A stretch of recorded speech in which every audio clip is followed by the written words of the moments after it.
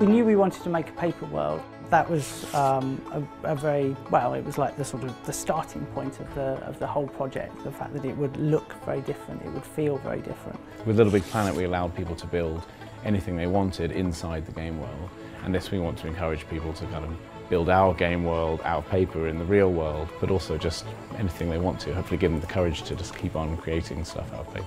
Yeah, so technically everything in the game can be made out of a single sheet of paper that's folded up in the papercraft way on different bits of paper then stuck together.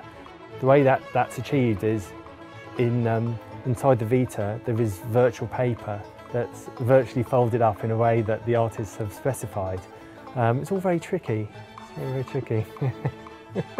It's so simple in a way. It's a simple material, but there's so much to do with it. There's so much kind of folding, deforming, tearing, that you don't see so much in games usually, because in games usually you see the very kind of rigid objects. I wanted to play with this aspect that is very magical, where the paper can transform, and everything in the game is made of paper, so everything can turn into everything, and you get lots of magic going on.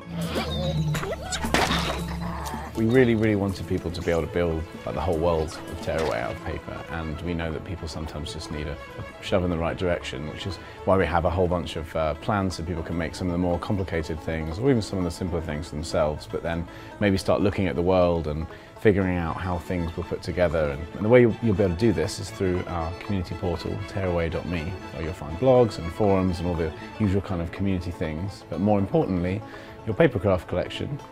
As you kind of work your way through them, I think people will start getting braver in what they try, and they'll start kind of ad-libbing and remixing and adding things on.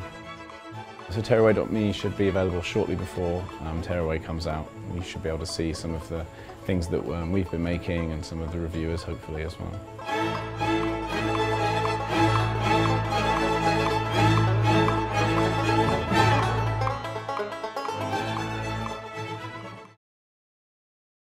PlayStation